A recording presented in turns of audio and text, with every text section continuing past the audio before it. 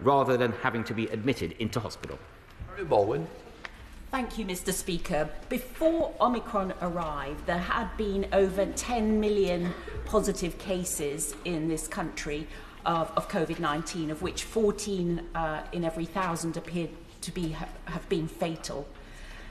Since Omicron arrived, there have been a further 5 million cases, and it does look as though the fatality rate is about 10 times lower from these cases.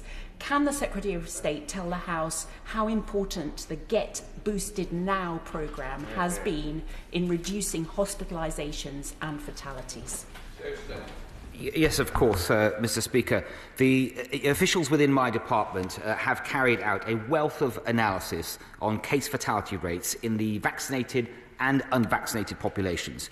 And recent data has shown that COVID-19 case fatality rates for the over 80s is likely to be more than 5 times greater in those that are unvaccinated versus those that have had at least 2 doses. My honourable friend may be interested to know, when I recently visited the ICU unit that was dealing with COVID patients in King's College, the consultant in charge told me that he estimated around 70% of his patients on that day were completely unvaccinated. And it's absolutely clear, Mr. Speaker, as we've seen, especially in the last few weeks, that vaccinations save lives.